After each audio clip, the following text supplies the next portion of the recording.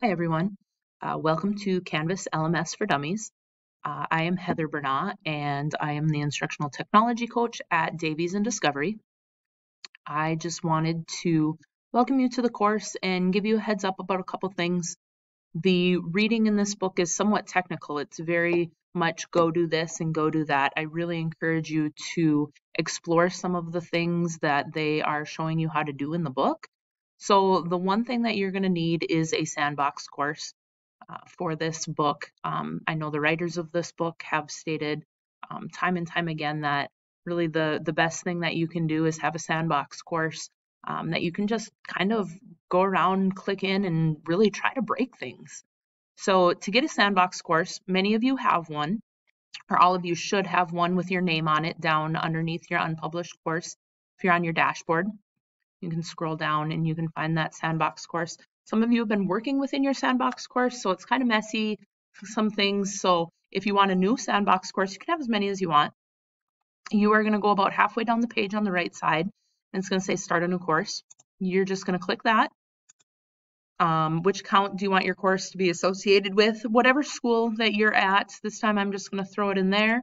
And then your course name, you can name it whatever you want. This time I'm going to go Canvas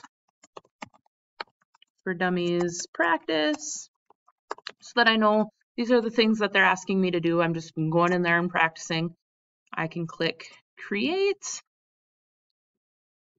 and it's going to create a course for me. It's going to bring you right to what chapters 1 and 2 are wanting you to do with your settings and things like that of your course. So that option is there for you.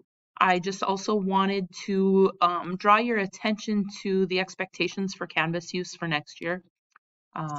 Those expectations are going to be number one, that you use all of your assignments and due dates are going to be posted on the Canvas calendar.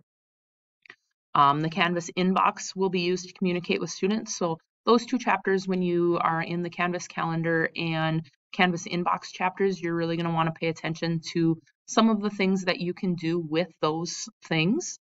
Also, your modules are going to be used to organize different things. Think of your modules as like folders that hold all of the different things that you can put inside your Canvas course.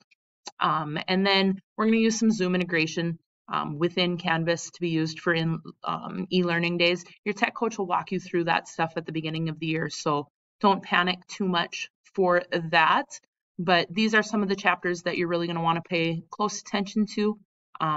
Like I said, you're not going to break anything, so get into that sandbox course, click around, don't worry about ruining anything. Nobody's going to see the course except for you, so have fun with it, explore, experiment with different things. It'll have a little bit of fun with it. Enjoy.